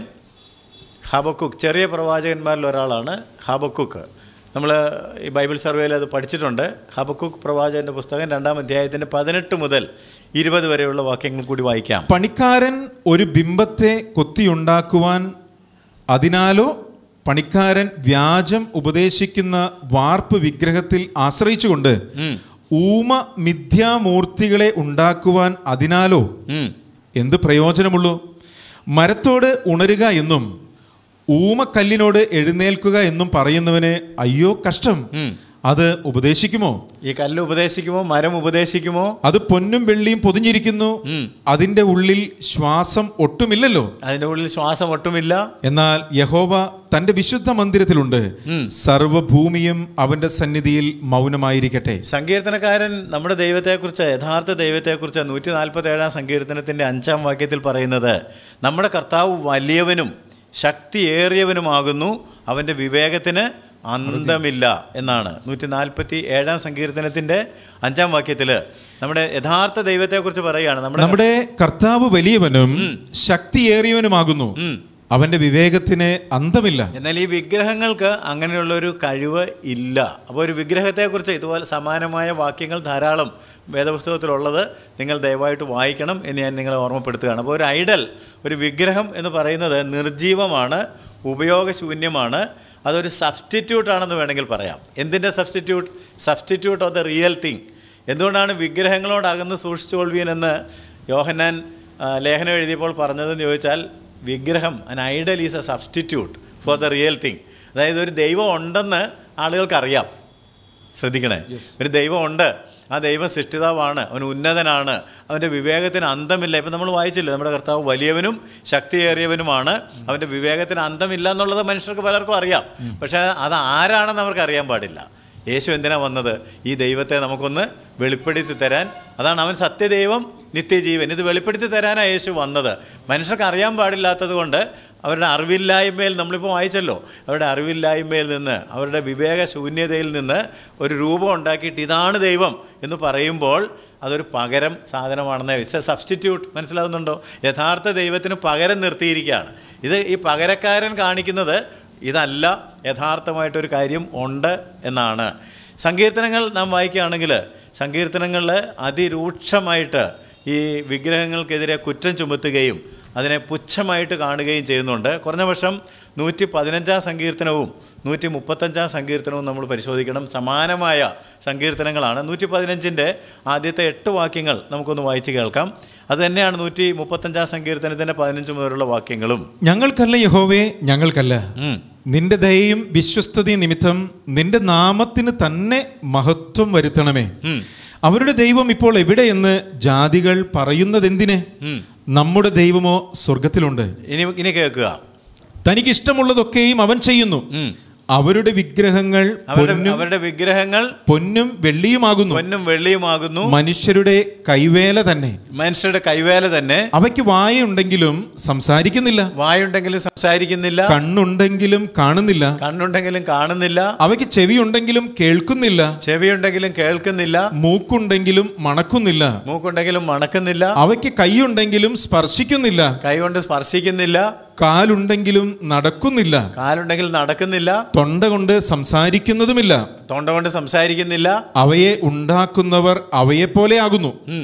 അവയിൽ ആശ്രയിക്കുന്ന ഏവനും അങ്ങനെ തന്നെ. അതാണ് ഏറ്റവും പ്രധാനപ്പെട്ട വാക്യം. അവയെ ഉണ്ടാക്കുന്നവരും അവയിൽ ആശ്രയിക്കുന്നവരും അങ്ങനെ തന്നെ.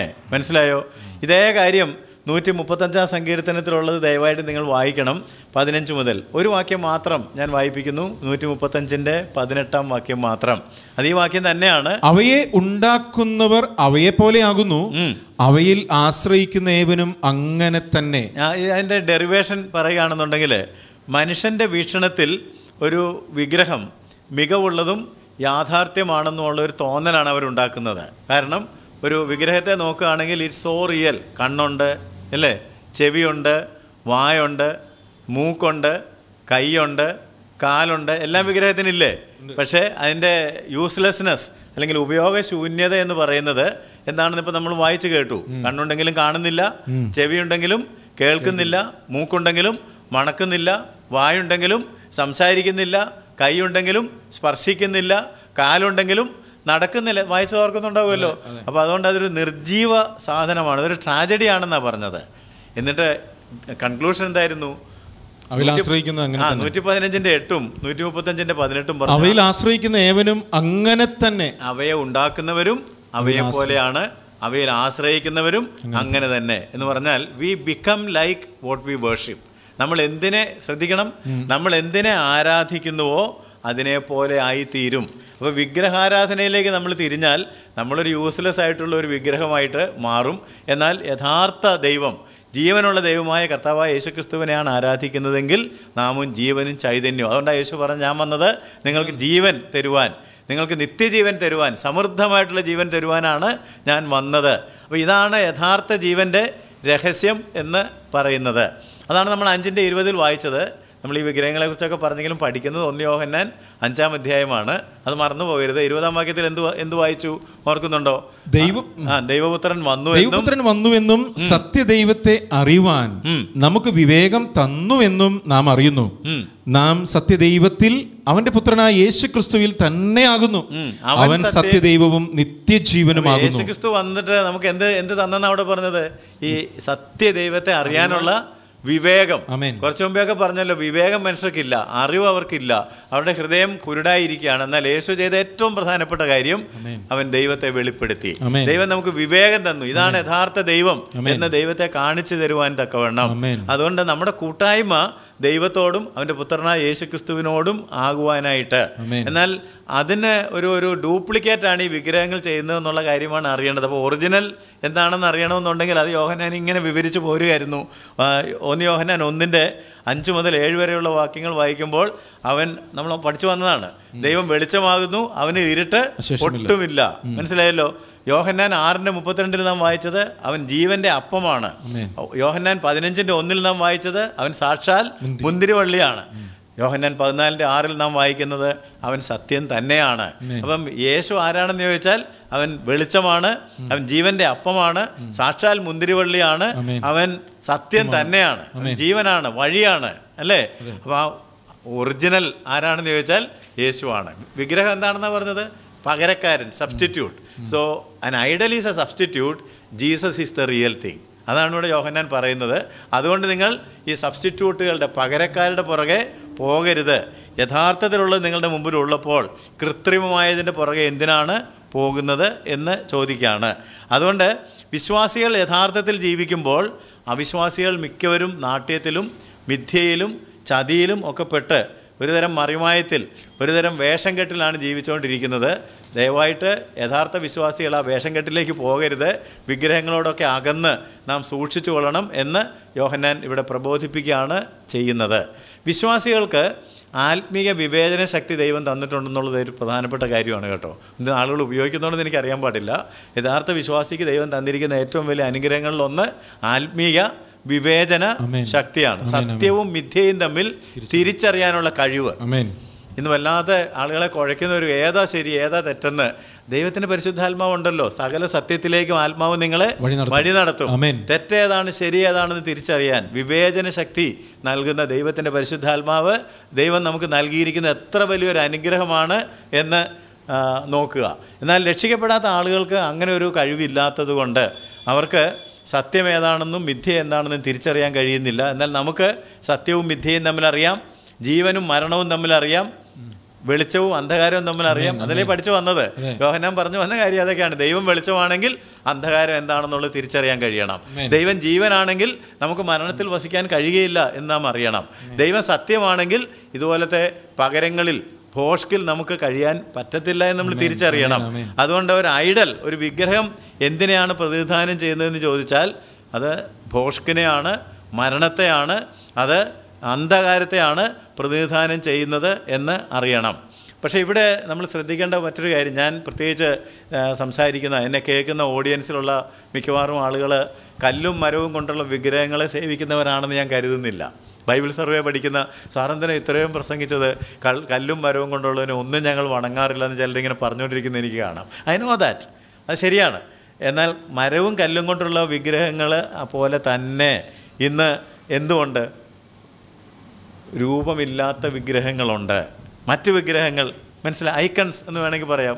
ചിലതിനൊക്കെ ഐക്കൺ തന്നെ പറയാം. നിങ്ങളുടെ കമ്പ്യൂട്ടറൊക്കെ എടുത്ത് നോക്കിയോ, ഐക്കൺ എന്ന് തന്നെ പറഞ്ഞിട്ടുണ്ട്. ചിലർക്ക് ഫിലിം സ്റ്റാറുകളാണ് അവരുടെ വിഗ്രഹം, ചിലർക്ക് രാഷ്ട്രീയ നേതാക്കന്മാരാണ് അവരുടെ വിഗ്രഹം, വേറെ ചിലർക്ക് ശുശ്രൂഷകന്മാരാണ് അവരുടെ വിഗ്രഹം. കർത്താവൊന്നും വേണമെന്നില്ല, ഒരു ശുശ്രൂഷകനെ കിട്ടിയാൽ മതി. ചിലർക്ക് പാസ്റ്റർമാരാണ് അവരുടെ വിഗ്രഹം, അല്ലേ? ആൾ ദൈവങ്ങളാണ്. അപ്പോൾ അവരെ വിഗ്രഹം ഉണ്ടാക്കി വെച്ചിട്ടുണ്ടോ എന്ന് ചോദിച്ചാൽ ഉണ്ടാക്കി വെച്ചിട്ടില്ല. പക്ഷേ ഇതുപോലത്തെ വിഗ്രഹങ്ങൾ ഇന്ന് ധാരാളം ഉണ്ട് എന്നുള്ള കാര്യം മറക്കരുത്. ഇല്ലേ? ഇങ്ങനത്തെ വിഗ്രഹങ്ങളില്ലേ? നമ്മൾ കല്ലുകൊണ്ടും ഒന്നും ഉണ്ടാക്കി വെച്ചിട്ടില്ല. പക്ഷേ നമ്മുടെ മനസ്സിൽ കയറിയിരിക്കുന്ന ശുശ്രൂഷകന്മാർ, പാസ്റ്റർമാർ, ആശയങ്ങൾ, സഭകൾ, ഇങ്ങനത്തെ ഒരുപാട് വിഗ്രഹങ്ങളുണ്ട്. കൊലോസ്യ ലേഖനം 3-ാം അധ്യായത്തിൻ്റെ 5-ാം വാക്യത്തിൽ എന്താ വായിക്കുന്നതെന്നറിയാമോ? അത്യാഗ്രഹം പോലും വിഗ്രഹാരാധനയാണെന്നാണ്. നമ്മുടെ ഉള്ളിൽ കവച്ചസ്നെസ്, അത്യാഗ്രഹം, പലതിനോടും അമിതമായ ഒരു ആർത്തി, ആവേശമുണ്ടാകുമ്പോൾ അതിനെ നമ്മൾ സ്നേഹിക്കുകയാണ്, അതിനെ നമ്മൾ ഭയങ്കരമായിട്ട് ആരാധിക്കുകയാണ്. അതിനെ അത്യാഗ്രഹം എന്നാണ്, അല്ലെങ്കിൽ വിഗ്രഹാരാധന എന്നാണ്. വിഗ്രഹാരാധനയായ അത്യാഗ്രഹം. വിഗ്രഹാരാധനയായ അത്യാഗ്രഹം എന്ന് പറഞ്ഞാൽ എന്താ?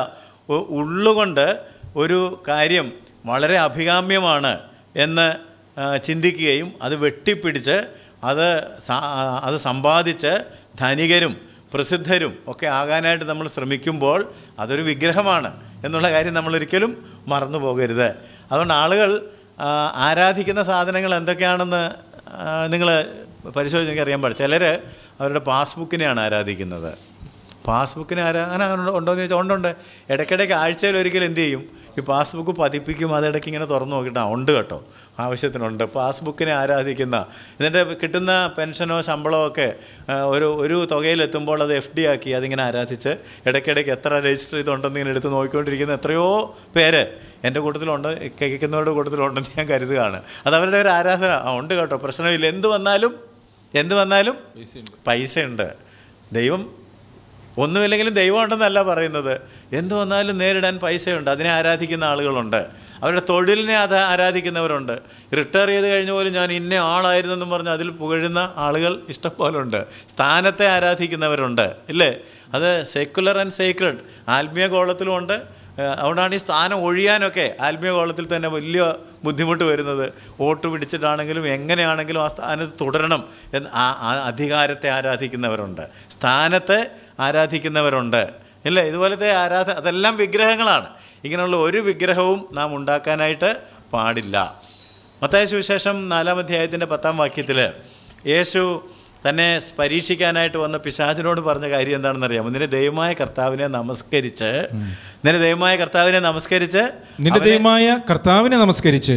അവനെ മാത്രമേ ആരാധിക്കാവൂ.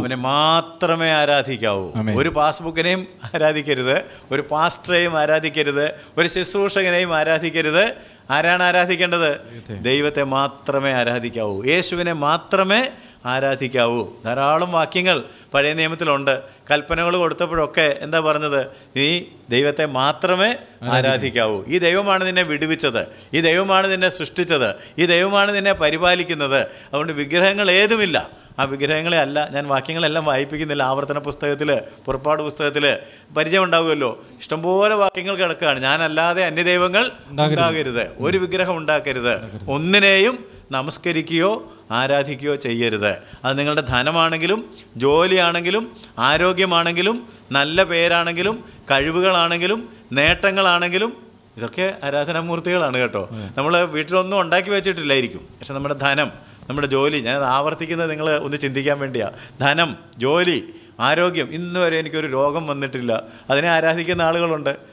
ആരോഗ്യം, നല്ല പേര്, കഴിവുകൾ, നേട്ടങ്ങൾ, ഇതിനെല്ലാം സേവിക്കുകയും ആരാധിക്കുകയും ചെയ്യുന്ന, അപ്പം വാട്ട് കൺട്രോൾസ് യുവർ ലൈഫ് എന്നുള്ളതാണ് ഏറ്റവും പ്രധാനപ്പെട്ട കാര്യം. നിങ്ങളുടെ ജീവിതത്തെ എന്താണ് നിയന്ത്രിക്കുന്നത്?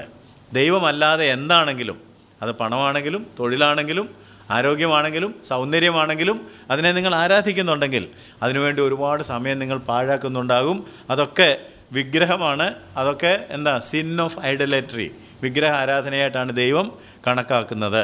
അതുകൊണ്ട് നമുക്ക് പുറപ്പാട് പുസ്തകത്തിൽ ഒന്ന് പോയില്ലെങ്കിൽ ശരിയാകുകയെന്ന് എനിക്ക് തോന്നുന്നു. കൽപ്പന കർത്താവ് തന്നപ്പോൾ പുറപ്പാട് 20-ാം അധ്യായത്തിൻ്റെ ആദ്യത്തെ 6 വാക്യങ്ങൾ പറഞ്ഞു, ഞാൻ നിന്റെ ദൈവമാകുന്നു, ഞാൻ അല്ലാതെ അന്യദൈവങ്ങൾ നിനക്കുണ്ടാകരുത്. 20-ാം അധ്യായത്തിൻ്റെ പുറപ്പാട് 20-ന്റെ ആദ്യത്തെ ചില വാക്യങ്ങൾ. ദൈവം ഈ വചനങ്ങളെയൊക്കെയും അരുളി ചെയ്തു, അടിമ വീടായ മിസ്രൈം ദേശത്ത് നിന്ന് നിന്നെ കൊണ്ടുവന്ന യഹോവയായി ഞാൻ നിന്റെ ദൈവമാകുന്നു, ഞാനല്ലാതെ അന്യ ദൈവങ്ങൾ നിനക്കുണ്ടാകരുത്, ഒരു വിഗ്രഹങ്ങളും ഉണ്ടാക്കരുത്, ഒരു വിഗ്രഹം ഉണ്ടാക്കരുത്, മീതെ സ്വർഗത്തിലെങ്കിലും താഴെ ഭൂമിയിലെങ്കിലും ഭൂമിക്ക് കീഴെ വെള്ളത്തിലെങ്കിലുമുള്ള യാതൊന്നിന്റെയും പ്രതിമയും അരുത്, അവയെ നമസ്കരിക്കുകയോ സേവിക്കുകയോ ചെയ്യരുത്. നിന്റെ ദൈവമായി ഞാൻ യഹോവയായി ഞാൻ തീഷ്ണതയുള്ള ദൈവമാകുന്നു. എന്നെ പകയ്ക്കുന്നവരിൽ പിതാക്കന്മാരുടെ അകൃത്യം 3-ാമത്തെയും 4-ാമത്തെയും തലമുറ വരെ മക്കളുടെ മേൽ സന്ദർശിക്കുകയും, ഇതിനെ ദൈവം സന്ദർശിക്കും എന്നുള്ള കാര്യം മറക്കരുത്. ദൈവം തീഷ്ണതയുള്ള ദൈവമാണ്. എന്നെ സ്നേഹിച്ച്, എന്നാൽ ദൈവത്തെ സ്നേഹിച്ച് എന്റെ കൽപ്പനകളെ പ്രമാണിക്കുന്നവർക്ക് 1000 തലമുറ വരെ ദയ കാണിക്കുകയും ചെയ്യുന്നു. അപ്പോൾ 1000 തലമുറ വരെ ദയ കാണിക്കും. ദൈവം തീഷ്ണതയുള്ള ദൈവമാണ്. അപ്പോൾ ഇതൊരു കൽപ്പനയാണ് എന്നതിലുപരി നമ്മുടെ മനസ്സിലാക്കേണ്ട കാര്യം എന്താണെന്ന് ചോദിച്ചാൽ, അതിങ്ങനെ കൽപ്പിച്ചു പോയില്ല എന്നുള്ളതല്ല. നാം ദൈവത്തെ ആരാധിക്കുന്നില്ലെങ്കിൽ പിന്നെ ഈ ലോകത്തിൻ്റെ ദൈവത്തെയാണ് നാം ആരാധിക്കുന്നത്. ഈ യഥാർത്ഥ ദൈവത്തെ ആരാധിക്കുന്നില്ലെങ്കിൽ സർവ്വലോകവും ദുഷ്ടൻ്റെ അധീനതയിൽ കിടക്കുന്നു. ഈ ലോകത്തിൻ്റെ ദൈവം എന്ന് പറയുന്ന ഒരാളുണ്ട്, അവനെയാണ് നാം പിന്നീട് ആരാധിക്കുന്നത്. അതുകൊണ്ട് വസ്തുക്കൾ ദൈവത്തിൻ്റെ സ്ഥാനത്തേക്ക് കടന്നു കയറുമ്പോൾ അത് വിഗ്രഹാരാധനയായിട്ട് തീരുകയാണ് എന്ന് നാം മനസ്സിലാക്കണം. അപ്പോൾ റിയലായിട്ടുള്ളതിൻ്റെ പിന്നെ പോകാതെ അൺറിയലായിട്ടുള്ളതിൻ്റെ പിന്നാലെയാണ് നാം പോകുന്നതെങ്കിൽ അത് വലിയൊരു അപകടത്തിലേക്കാണ് നാം പോകുന്നത് എന്നുള്ള കാര്യം അറിഞ്ഞിരിക്കണം. അതുകൊണ്ട് ഈ ലോക മനുഷ്യർക്ക് ക്രിസ്തീയ ജീവിതം എന്ന് പറയുന്ന ഒന്നും യാഥാർത്ഥ്യമുള്ള ജീവിതമായിട്ട് അവർക്ക് തോന്നുകയില്ല.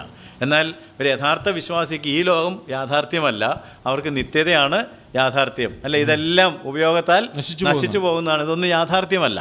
എന്നാൽ ഒരു ലോക മനുഷ്യന് അല്ലെങ്കിൽ ഈ രക്ഷയെ മനസ്സിലാക്കാത്ത ഒരാൾക്ക് അവർക്ക് വരാനുള്ളതിനെക്കുറിച്ചൊന്നുമുള്ള വലിയ പ്രത്യാശയില്ല. അതുകൊണ്ടാണ് അപ്പോസ്തലനായ പൗലോസ് പറഞ്ഞത്, ഞങ്ങൾ ജീവിക്കുന്നത് കാഴ്ചയാലല്ല വിശ്വാസത്താലാണ്. 2 കൊരിന്ത്യർ ലേഖനം 5:7 പറഞ്ഞത്, ഞങ്ങൾ ജീവിക്കുന്നത് കാഴ്ചയാലല്ല വിശ്വാസത്താലാണ്. അല്ല, പല ആളുകളും കാഴ്ചയാലല്ല. അപ്പോൾ ഈ വിഗ്രഹവും വെക്കുമ്പോൾ ആളുകൾ പറയുന്നൊരു ന്യായം, പ്രത്യേകിച്ച് ക്രിസ്ത്യാനികൾ പറയുന്നത് ഇന്ന് കാണാൻ എന്തെങ്കിലും വേണ്ടതെന്നാണ്. അപ്പൊ നിങ്ങൾ എങ്ങനെയാ ജീവിക്കുന്നത്? കാഴ്ചയാലല്ല വിശ്വാസത്താലത്രേ ഞങ്ങൾ ജീവിക്കുന്നത്. പക്ഷെ ഒരുപാട് ആളുകൾ ജീവിക്കുന്നത് വിശ്വാസത്താലല്ല, പിന്നെ എന്തിനാലാണ്? കാഴ്ചയാലാണ്. അവർക്ക് ദൈവം എന്ന് പറഞ്ഞാലും കാണാൻ എന്തെങ്കിലും വേണം, ഇല്ലേ? കാണാൻ, ദൈവം കാണാനായിട്ട് തന്നിരിക്കുന്നത് എന്താ? അദൃശ്യനായ ദൈവത്തിൻ്റെ പ്രതിമ യേശുക്രിസ്തുവാണ്. അതല്ലാതെ, അതുകൊണ്ടാണ് അവനെ കണ്ടിട്ടില്ലെങ്കിലും ഞങ്ങൾ അവനെ സ്നേഹിക്കുന്നു, കണ്ടിട്ടല്ല. അപ്പോൾ നമുക്കൊരു മൂർത്തിയെ ഉണ്ടാക്കി വെച്ചിട്ടല്ല. അത് മാത്രമല്ല, 2 കൊരിന്ത്യർ ലേഖനം 4:18 കാണുന്നതിനെ അല്ല കാണാത്തതിനെ എത്ര ഞങ്ങൾ നോക്കിക്കൊണ്ടിരിക്കുന്നു, കാരണം കാണുന്നത് താൽക്കാലികം, അതായത് ആ വാക്യം വായിച്ചാട്ടെ. കാണുന്നതിനെ അല്ല കാണാത്തതിനെ അത്ര ഞങ്ങൾ നോക്കിക്കൊണ്ടിരിക്കുന്നു. കാണുന്നത് താൽക്കാലികം, കാണാത്തതോ നിത്യം. അപ്പോൾ കാണുന്ന, ഇപ്പോൾ ഈ വിഗ്രഹങ്ങളായിട്ട് നമ്മൾ ഉണ്ടാക്കി വെച്ച കാണുന്ന സാധനങ്ങൾ തന്നെ ആത്യന്തികമായിട്ട് എന്ത് സംഭവിക്കുമെന്ന് ആലോചിച്ച് നോക്കിയേ. അതെല്ലാം നേരത്തെ പറഞ്ഞതുപോലെ ഉപയോഗത്താൽ നശിച്ചു പോകും. ഈ പ്രപഞ്ചം മുഴുവൻ നശിച്ചു പോകും. ഈ ഉണ്ടാക്കിയ സാധനങ്ങളെല്ലാം നശിച്ചു പോകും, വിഗ്രഹങ്ങളും നശിച്ചു പോകും. എന്നാൽ മാറ്റമില്ലാത്ത സത്യദൈവം, നിത്യദൈവം, നിത്യജീവനായവൻ അനാദിയായും ശാശ്വതമായും ദൈവമായിട്ട് തന്നെ തുടരും. അതുകൊണ്ട് നാം എപ്പോഴും ഈ സബ്സ്റ്റിറ്റ്യൂട്ടുകളിലേക്കല്ല നോക്കേണ്ടത്, യഥാർത്ഥ ദൈവത്തിലേക്ക്. അങ്ങനെ നോക്കിയവരാരെങ്കിലും ഉണ്ടോ എന്ന് നിങ്ങൾ ചോദിക്കുന്നുണ്ടെങ്കിൽ ഞാൻ 1-2 പേരെ കുറിച്ചൊന്ന് പറയട്ടെ. ഒന്നാമത് മോശയെക്കുറിച്ചൊന്ന് ചിന്തിച്ച്. എബ്രായ ലേഖനം 11-ാം അധ്യായത്തിൻ്റെ 27-ാം വാക്യത്തിൽ നാം കാണുന്നത്, അവൻ അദൃശ്യ ദൈവത്തെ കണ്ടതുപോലെ ഉറച്ചു നിന്നു എന്നാണ്, അല്ലേ? അവൻ എങ്ങനെ ഉറച്ചു നിന്നത്? അദൃശ്യ ദൈവത്തെ കാണാനൊക്കെയല്ല, പക്ഷെ അദൃശ്യ ദൈവത്തെ കണ്ടതുപോലെ, അസീഫ് ഈവൻ ദോ, അല്ലേ? അവനെ stood as seeing him who is invisible.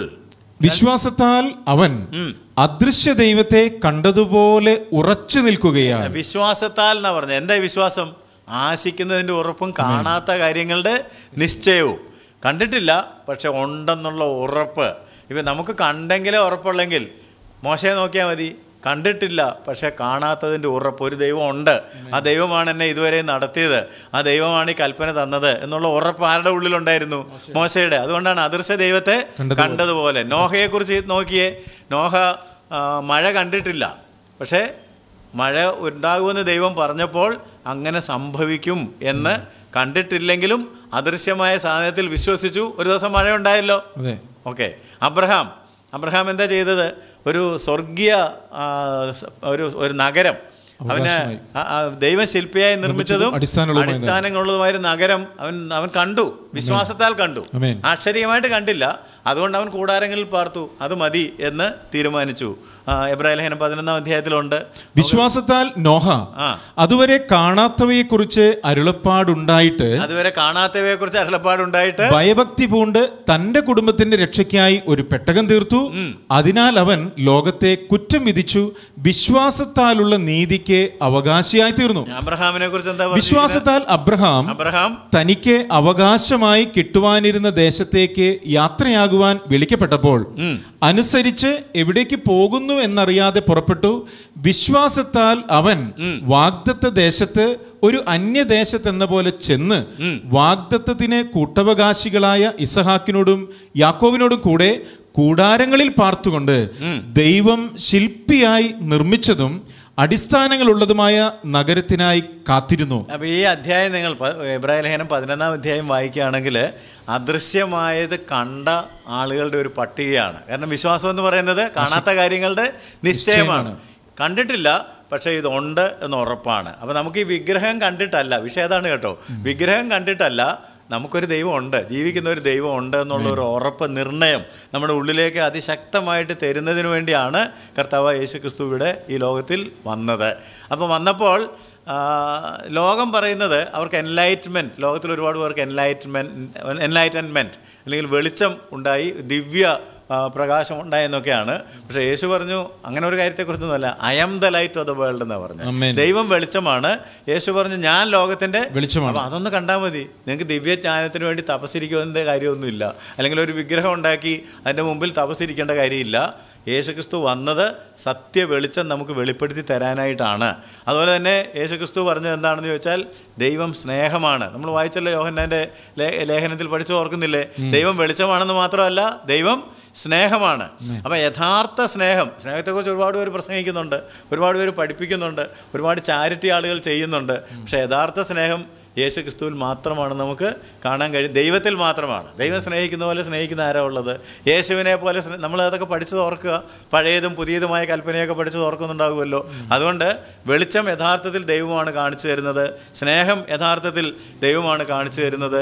ദൈവം സത്യമാണ്, ദൈവത്തിൻ്റെ ആത്മാവും സത്യമാണ്. സത്യം കാണിച്ചു തരുന്നതും ദൈവം. നമുക്ക് ലോകത്തിൽ വെളിച്ചമെന്നും സ്നേഹമെന്നും സത്യമെന്നും ഒക്കെ കേൾക്കാമെങ്കിലും ഈ തുല്യം ചൊല്ലാൻ, ഇതിനോടൊന്നും തുല്യം ചൊല്ലാൻ, യേശുവിനോട് തുല്യം വെക്കാൻ, യഥാർത്ഥ ദൈവത്തോട് തുല്യം വെക്കാമെന്ന് വെളിച്ചമില്ല, സ്നേഹമില്ല, സത്യമില്ല എന്ന് നാം അറിഞ്ഞിരിക്കേണ്ടതാണ്. പക്ഷെ അന്നേരം പിന്നെ ആളുകൾ പറയുന്നൊരു കാര്യം നമ്മളിതിനു മുമ്പ് പരിഗണിച്ചിട്ടുണ്ടെന്നുകൊണ്ട് ഞാൻ പറയുകയാണ്.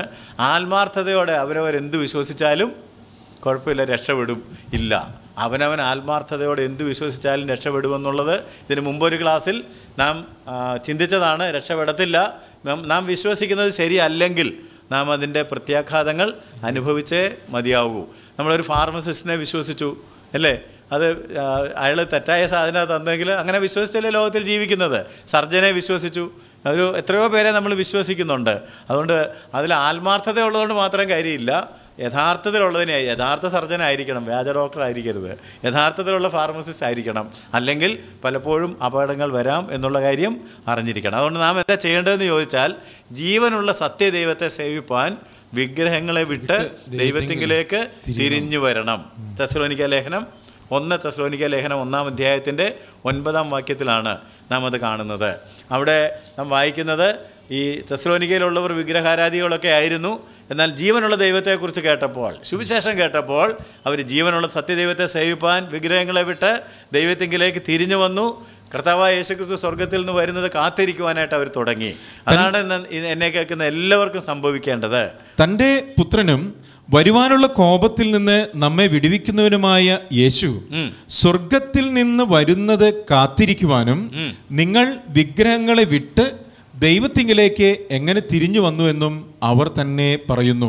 അതുകൊണ്ട് നമ്മൾ വിഗ്രഹം വ്യാജമാണെന്നും വിഗ്രഹം നിർജീവമാണെന്നും വിഗ്രഹം ഏതുമില്ല എന്നും വിഗ്രഹം മിഥ്യയാണെന്നും മനസ്സിലാക്കുമ്പോൾ, ഓൺ ദി അതർ ഹാൻഡ് യേശു ക്രിസ്തു ജീവനുള്ള ദൈവമാണ്.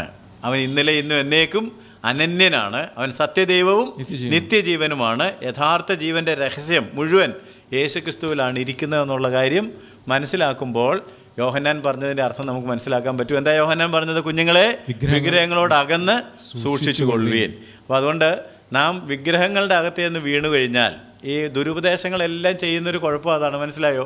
അവർ ആശ്ചര്യമായിട്ടൊരു വിഗ്രഹം ഉണ്ടാക്കുന്നില്ല, പക്ഷേ ആശയപരമായ ഒരു വിഗ്രഹം ഉണ്ടാക്കിയിട്ട്, ജ്ഞാനവാദം, സെരിന്തസിനെ കുറിച്ചൊക്കെ ഓർക്കുന്നുണ്ടല്ലോ, അതൊക്കെ ഒരു വിഗ്രഹമായിട്ട് നമ്മുടെ മുമ്പിൽ നിൽക്കുമ്പോൾ നാം സബ്സ്റ്റിറ്റ്യൂട്ടിൻ്റെ പിന്നാലെയാണ്, അനുകരണത്തിൻ്റെ പിന്നാലെയാണ്, ആർട്ടിഫിഷ്യലായിട്ടുള്ള കാര്യങ്ങളുടെ പിന്നാലെയാണ്. എന്നാൽ യോഹന്നാൻ പറയുന്നത് യാഥാർത്ഥ്യത്തിലേക്ക് വരിക. യാഥാർത്ഥ്യം എന്താണ്? കർത്താവായ യേശു ക്രിസ്തുവാണ്. ആ യാഥാർത്ഥ്യത്തിലേക്ക് നാം വന്നെങ്കിൽ മാത്രമേ നമുക്ക് ആ നിത്യജീവനിൽ തുടരാനായിട്ട് കഴിയുകയുള്ളൂ. അതുകൊണ്ട് നല്ലൊരു ഉപദേശം തന്നാണ് അദ്ദേഹം ലേഖനം അവസാനിപ്പിച്ചത്. കുഞ്ഞുങ്ങളെ വിഗ്രഹങ്ങളോട് അകന്ന് സൂക്ഷിച്ചു കൊള്ളുവീൻ. നമ്മുടെ 1 യോഹന്നാൻ്റെ ലേഖനത്തിൻ്റെ പഠനം അവസാനിക്കുമ്പോൾ ഈ 5 ഉറപ്പുകൾ നമ്മുടെ ഉള്ളിൽ ഉണ്ടായിരിക്കണം എന്നാണ് അദ്ദേഹം നമ്മളെ ഓർമ്മപ്പെടുത്തിയത്. യേശു ദൈവമാണ്, പുത്രനുണ്ടെങ്കിൽ ജീവനുണ്ട്, അവൻ നമ്മുടെ പ്രാർത്ഥന കേൾക്കുന്നു, ദൈവത്തിൽ നിന്ന് ജനിച്ചവൻ ആരും പാപം ചെയ്യുന്നില്ല, യേശുക്രിസ്തു സത്യദൈവവും നിത്യജീവനുമാണ്. അതുകൊണ്ട് വിഗ്രഹങ്ങളോട് അകന്ന് സൂക്ഷിച്ചു കൊള്ളുവീൻ. യോഹന്നാൻ്റെ 1 ലേഖനത്തിൽ പഠിച്ചത് പെട്ടെന്നൊന്ന് ഓർക്കുകയാണെങ്കിൽ, ആദ്യത്തെ 2 അധ്യായങ്ങളിൽ കൂട്ടായ്മയെക്കുറിച്ചാണ് പഠിച്ചത്. 3 മുതൽ 5 വരെയുള്ള അധ്യായങ്ങളിൽ പുത്രത്വത്തെക്കുറിച്ചാണ് പഠിച്ചത്. അതുകൊണ്ട് നാം ദൈവത്തിൻ്റെ മക്കളും ദൈവത്തോട് കൂട്ടായ്മ ആചരിക്കുന്നവരുമായി മുന്നോട്ട് പോകുവാൻ, ക്രിസ്തീയത്തിൽ വളർന്ന് മുമ്പോട്ട് പോകുവാൻ ഈ ലേഖന പഠനം നമ്മെ സഹായിക്കട്ടെ എന്ന് ഞാൻ പ്രാർത്ഥിക്കുന്നു. നമുക്കൊരു നിമിഷം നമ്മളെ കണ്ണുകളടച്ച് പ്രാർത്ഥിച്ച് ദൈവത്തിൻ്റെ കരങ്ങളിൽ സമർപ്പിക്കാം. കർത്താവേ, സ്വർഗ്ഗസ്ഥ പിതാവേ, വീണ്ടും ഞങ്ങൾ നന്ദിയോടെ സ്തോത്രം ചെയ്യുന്നു. വീണ്ടും ഒരു പുസ്തകം കൂടെ വേദപുസ്തകത്തിൽ നിന്ന് പഠിക്കുവാൻ തക്കവണ്ണം ഞാൻ കൃപ തന്നല്ലോ. സ്നേഹത്തിൻ്റെ അപ്പോസ്തലനായ യോഹന്നാൻ എഴുതിയ 1 ലേഖനം കർത്താവ് ഞങ്ങൾ പരിശോധിക്കുവാനിടയായി. ഞങ്ങളുടെ കർത്താവായ യേശുക്രിസ്തു സത്യദൈവവും നിത്യജീവനുമാണ്. അവനിൽ വിശ്വസിക്കുന്ന ഞങ്ങൾക്ക് നിത്യജീവൻ ഉണ്ട് എന്ന് ഞങ്ങൾ അറിയുന്നു. കർത്താവേ, അങ്ങനെ ദൈവത്തിൽ നിന്ന് ജനിച്ചവർ പാപം ചെയ്യുന്നില്ല എന്നും നീ ഞങ്ങളുടെ അപേക്ഷ കേൾക്കുന്നുവെന്നും ഞങ്ങൾ യഥാർത്ഥ ജീവനിൽ കർത്താവ് ഉള്ളവരാണെന്നുള്ള അവബോധത്തിൽ മുമ്പോട്ട് പോകുവാൻ, അങ്ങനെയുള്ളപ്പോൾ കർത്താവ് എല്ലാ വിഗ്രഹങ്ങളോടും അകന്ന് സൂക്ഷിക്കുവാൻ ദൈവത്തിൻ്റെ പ്രതിമയായ യേശു ക്രിസ്തുവിൽ മാത്രം കർത്താവ് കണ്ണുനട്ട് മറ്റെല്ലാ ജ്ഞാനവാദങ്ങളെയും മറ്റെല്ലാ തരത്തിലുള്ള കർത്താവ് ഞങ്ങളുടെ ശ്രദ്ധയെത്തിയിരിക്കുന്ന ആശയങ്ങളിൽ നിന്നും വിഗ്രഹങ്ങളിൽ നിന്നൊക്കെ ഞങ്ങളുടെ ശ്രദ്ധ മാറ്റിയിട്ട് വിശ്വാസത്തിൻ്റെ നായകനും പൂർത്തി വരുന്നവനുമായ യേശുവിനെ മാത്രം നോക്കിക്കൊണ്ട് ഞങ്ങളുടെ ഓട്ടം സ്ഥിരതയോടെ ഓടുവാനും ക്രിസ്തു എന്ന തലയോളം സകലത്തിലും വളരുവാനും കൃപയിലും യേശു ക്രിസ്തുവിനെ കുറിച്ചുള്ള പരിജ്ഞാനത്തിലും സ്നേഹത്തിൻ്റെ തികവിലും വളർന്നു വരുവാൻ ഈ വചനം കേൾക്കുന്ന പഠിക്കുന്ന ഞങ്ങൾ ഓരോരുത്തരെയും കർത്താവ് സഹായിക്കണമെന്ന് പ്രാർത്ഥിക്കുന്നു. സകല മഹത്വവും കർത്താവിന് നൽകുന്നു. യേശു ക്രിസ്തുവിൻ്റെ നാമത്തിൽ ഞങ്ങളുടെ പ്രാർത്ഥനകളെ കേൾക്കണമേ. ആമേൻ.